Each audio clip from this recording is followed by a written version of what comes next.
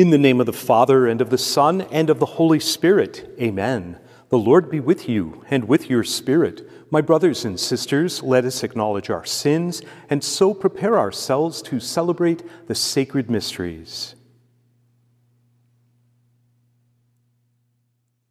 Have mercy on us, O Lord, for we have sinned against you. Show us, O Lord, your mercy, and grant us your salvation. May Almighty God have mercy on us, forgive us our sins, and bring us to everlasting life. Amen.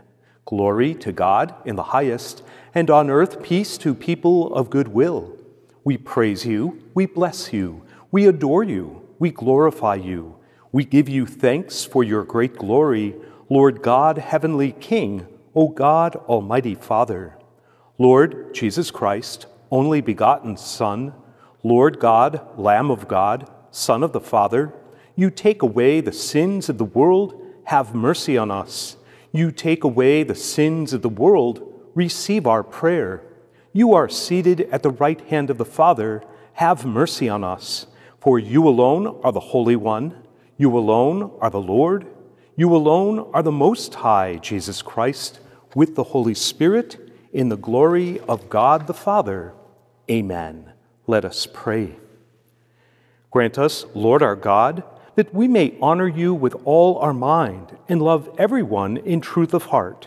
Through our Lord Jesus Christ, your Son, who lives and reigns with you in the unity of the Holy Spirit, God forever and ever. Amen.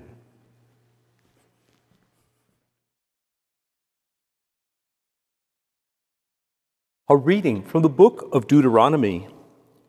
Moses spoke to all the people, saying, "A prophet like me will the Lord your God raise up for you from among your own kin. To him you shall listen. This is exactly what you requested of the Lord your God at Horeb, on the day of the assembly, when you said, 'Let us not again hear the voice of the Lord our God, nor see this great fire any more, lest we die.' And the Lord said to me, 'This was well said. I will raise up for them a prophet like you from among their kin, and I will put my words into his mouth. He shall tell them all that I command him. Whoever will not listen to my words which he speaks in my name, I myself will make him answer for it. But if a prophet presumes to speak in my name an oracle that I have not commanded him to speak, or speaks in the name of other gods, he shall die.'" The word of the Lord. Thanks be to God. If today you hear his voice, harden not your hearts. If today you hear his voice, harden not your hearts. Come, let us sing joyfully to the Lord. Let us acclaim the rock of our salvation. Let us come into his presence with thanksgiving. Let us joyfully sing psalms to him. If today you hear his voice, harden not your hearts. Come, let us bow down in worship. Let us kneel before the Lord who made us. For he is our God, and we are the people he shepherds, the flock he guides. If today you hear his voice, harden not your hearts. Oh, that today you would hear his voice. Harden not your hearts as at Meribah, as in the day of Massah in the desert, where your fathers tempted me. They tested me, though they had seen my works. If today you hear his voice, harden not your hearts. A reading from the first letter of St. Paul to the Corinthians. Brothers and sisters, I should like you to be free of anxieties. An unmarried man is anxious about the things of the Lord, how he may please the Lord. But a married man is anxious about the things of the world, how he may please his wife, and he is divided. An unmarried woman or a virgin is anxious about the things of the Lord, so that she may be holy in both body and spirit. A married woman, on the other hand, is anxious about the things of the world, how she may please her husband. I am telling you this for your own benefit, not to impose restraint upon you, but for the sake of propriety and adherence to the Lord without distraction. The word of the Lord. Thanks be to God. The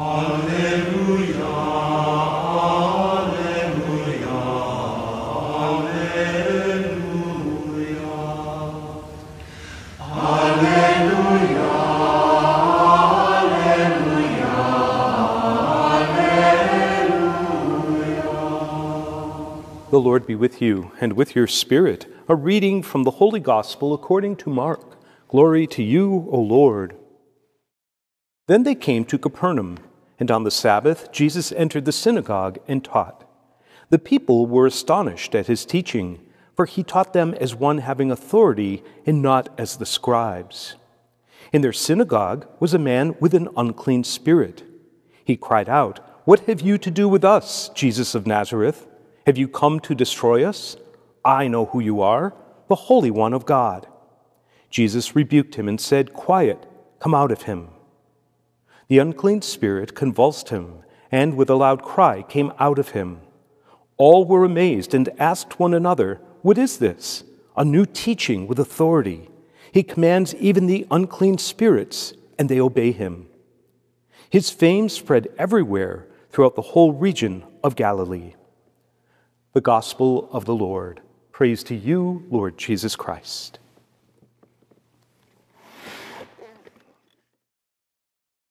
In our first reading today, we hear about God's announcement of the future arrival of Jesus, the Savior. Christianity's constant expansion throughout the past 2,000 years has been due to the salvation that Jesus offers, which has been the secret behind its growth. Unlike other religions, Christianity doesn't promise wealth, success, pleasure, or popularity in this life. Instead, it involves taking up our cross every day, as Jesus said. Suffering is a part of our Christian experience. But Christianity does offer an honest, personal, and everlasting friendship with God through his Son Jesus. This friendship includes forgiveness of sins, wisdom, peace of heart amidst life's struggles, and the hope of heaven. It makes sense of life's mysteries by helping us see them as God sees them. Jesus was the Savior promised to Moses and the Israelites 1,500 years before his birth. He was proof that God is faithful and can overcome evil and heal wounds that no one else can heal. But many people today view Jesus as just another historical figure from the distant past.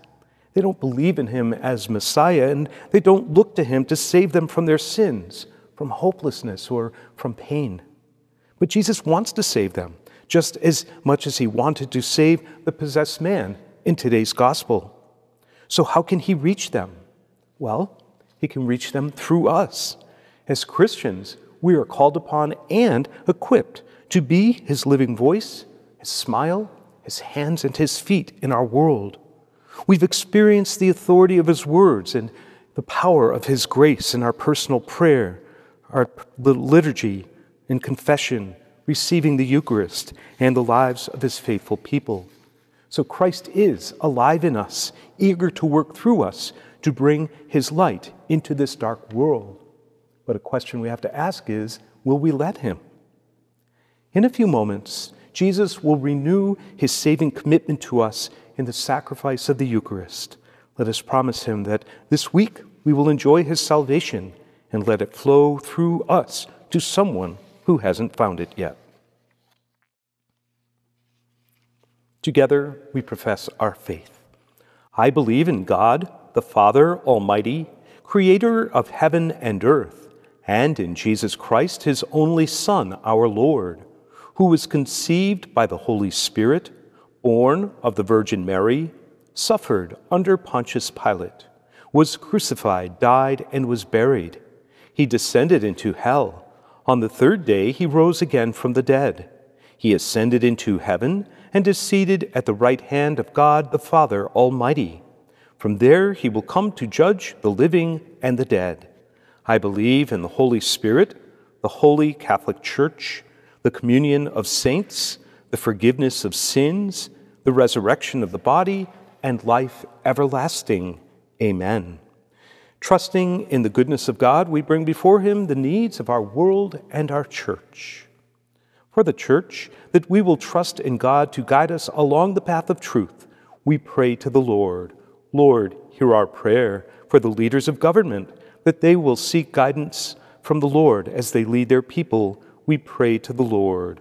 Lord, hear our prayer. For those who have died and gone before us in the faith of Christ, in a special way today, we remember Barbara Peterson. We pray to the Lord.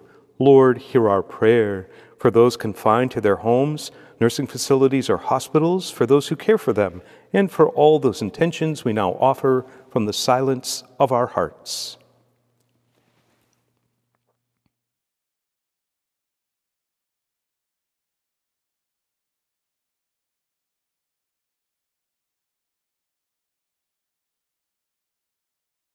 For these we pray to the Lord. Lord, hear our prayer.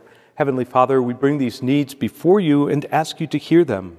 Guide our hearts that we may always seek to be holy as you are holy, through Christ our Lord. Amen.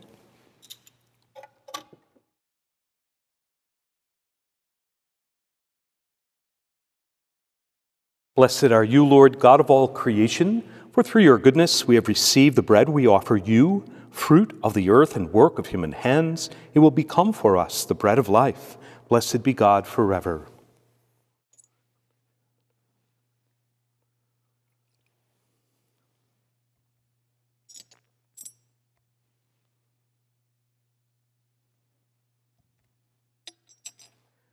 Blessed are you, Lord, God of all creation, for through your goodness we have received the wine we offer you, fruit of the vine and work of human hands. It will become our spiritual drink. Blessed be God forever.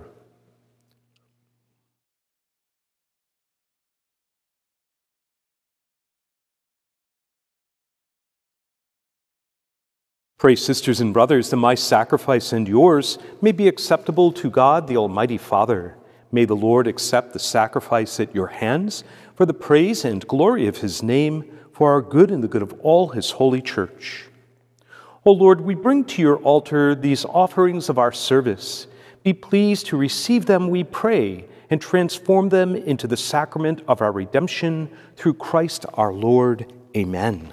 The Lord be with you and with your spirit. Lift up your hearts. We lift them up to the Lord. Let us give thanks to the Lord our God. It is right and just. It is truly right and just, our duty and our salvation, always and everywhere to give you thanks. Lord, Holy Father, Almighty and eternal God, through Christ our Lord. His death we celebrate in love. His resurrection we confess with living faith. And his coming in glory we await with unwavering hope. And so with all the angels and saints we praise you, as without end we acclaim. Holy, holy, holy, Lord God of hosts, heaven and earth are full of your glory. Hosanna in the highest. Blessed is he who comes in the name of the Lord. Hosanna in the highest. You are indeed holy, O Lord, the fount of all holiness. Make holy, therefore, these gifts, we pray, by sending down your Spirit upon them like the dewfall, so that they may become for us the body and blood of our Lord Jesus Christ. At the time he was betrayed and entered willingly into his passion, he took bread and, giving thanks, broke it and gave it to his disciples, saying, "Take this, all of you, and eat of it, for this is my body, which will be given up for you."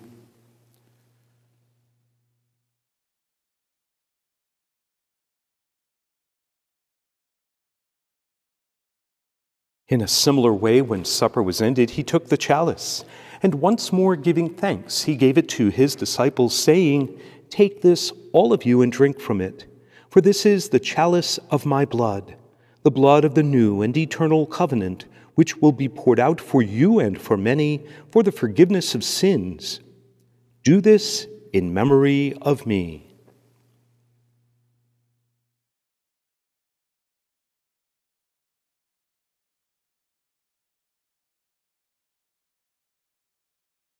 The mystery of faith. Save us, Savior of the world, for by your cross and resurrection you have set us free. Therefore, as we celebrate the memorial of his death and resurrection, we offer you, Lord, the bread of life and the chalice of salvation, giving thanks that you have held us worthy to be in your presence and minister to you. Humbly we pray that, partaking of the body and blood of Christ, we may be gathered into one by the Holy Spirit. Remember, Lord, your church spread throughout the world, and bring her to the fullness of charity, together with Francis our Pope and William our Bishop and all the clergy. Remember also our brothers and sisters who have fallen asleep in the hope of the resurrection, and all who have died in your mercy. Welcome them into the light of your face. Have mercy on us all, we pray, that with the Blessed Virgin Mary, Mother of God, with blessed Joseph, her spouse, with the blessed apostles and all the saints who have pleased you throughout the ages, we may merit to be co-heirs to eternal life, and may praise and glorify you through your Son, Jesus Christ. Through him, and with him, and in him, O God, Almighty Father, in the unity of the Holy Spirit, all glory and honor is yours forever and ever. Amen. At the Savior's command, informed by divine teaching, we dare to say, Our Father, who art in heaven, hallowed be thy name.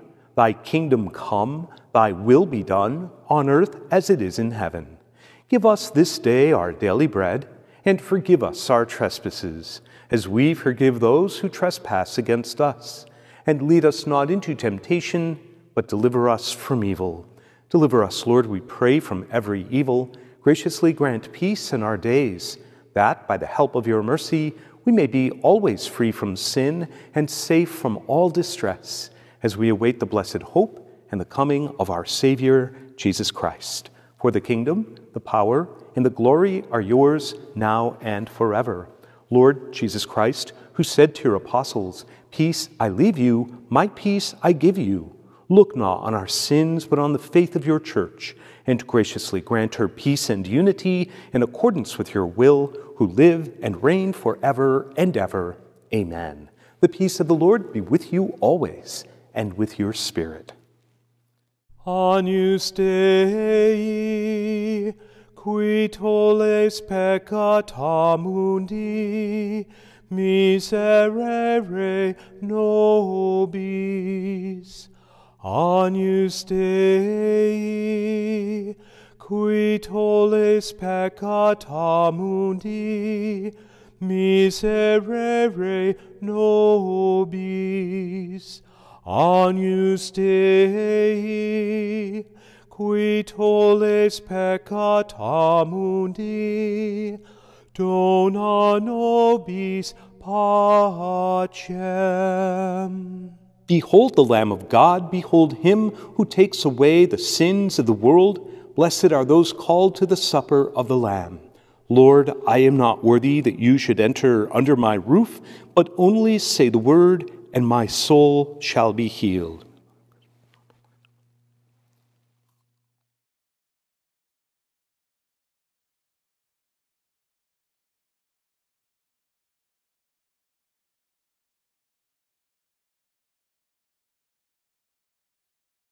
For those who cannot now receive Jesus in the Blessed Sacrament, we offer the following prayer. My Jesus, I believe that you are present in the most holy sacrament. I love you above all things, and I desire to receive you into my soul. Since I cannot at this moment receive you sacramentally, come at least spiritually into my heart. I embrace you as if you are already there, and unite myself wholly to you. Never permit me to be separated from you. Amen.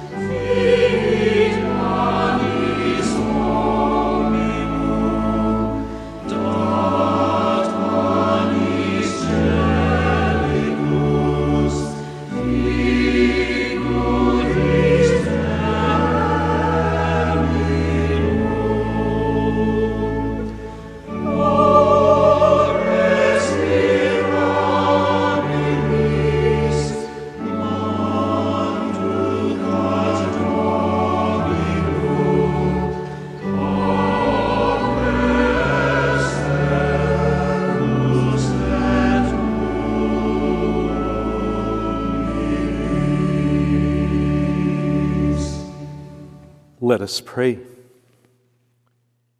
Nourished by these redeeming gifts, we pray, O Lord, that through this help to eternal salvation, true faith may ever increase through Christ our Lord. Amen. The Lord be with you and with your spirit. May Almighty God bless you, the Father, the Son, and the Holy Spirit. Amen. The Mass is ended. Go in peace. Thanks be to God.